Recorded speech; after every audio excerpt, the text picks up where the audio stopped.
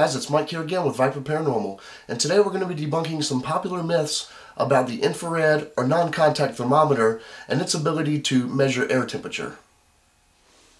This is an infrared thermometer. This tool was designed to measure surface temperature and only surface temperature. Now you may be thinking, Mike, why aren't you using one of the big ones like you see on television? Well, there's a couple reasons for that. Reason number one, it's a waste of my money because it does not work.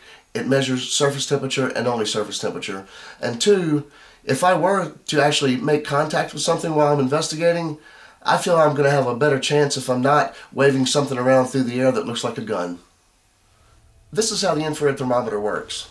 When you press the button to measure your surface temperature, it shoots out an invisible beam of infrared light that shines onto your surface, and it measures the light radiation or the heat that particular object is emitting. It sends that signal back to the thermometer and it converts it into a readable numbered temperature measurement.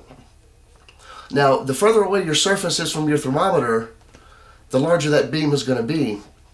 And these go up to about 15 feet. So when you are taking a surface reading, you want to make sure that the entire beam is completely covered up by the particular item you're measuring the temperature on. Otherwise, it could be trying to measure the temperature of two different things and give you a false reading. Now, some people will argue that these do measure air temperature because they're investigating with them and they say the next closest surface is way more than 15 foot away or out of the range that these things will work. So their theory is that when they're using it, since it doesn't have anything to reflect off of, it's actually measuring the air temperature right in front of the device. Now, this is not true. And they'll also say, you know, well, then why are we getting different cold spot fluctuations and things like that on our thermometer? Well, the reason is because these things are very, very sensitive to a lot of different things. And airborne particles is one of those. Things like dust or even moisture, anything that's solid enough to reflect this light could possibly give you a false reading. Others will argue that using this thermometer outside gives you the ability to measure air temperature because if there are less surfaces for it to bounce off of, or in some cases no surfaces, it has to be measuring something because it's giving you a reading, and what that's measuring is air temperature. Well, that's part right and part wrong. The part that's right is it is measuring something, but it's not measuring air temperature. It's actually measuring the light radiation from the sun. Remember, these things are very, very sensitive to that. So let's go outside and try a little experiment. Okay guys, we're outside and we're looking at an ambient thermometer here, and we have an air temperature of about 63, 64 degrees. And if you notice, there's a tree line a little over 100 foot away, so there's nothing for this thermometer to bounce off of within 15 feet.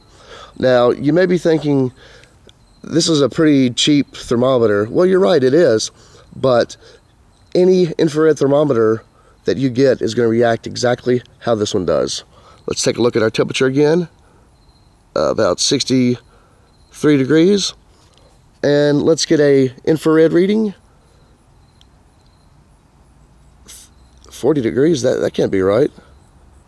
It seems like it's going up and back down. What is this measuring? It's supposed to be 60 degrees out here.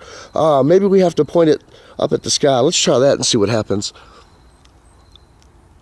Negative. That doesn't make any sense at all.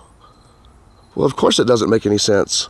The reason it doesn't make any sense is because this thermometer does not know what it's trying to measure. It's only meant to measure surface temperature.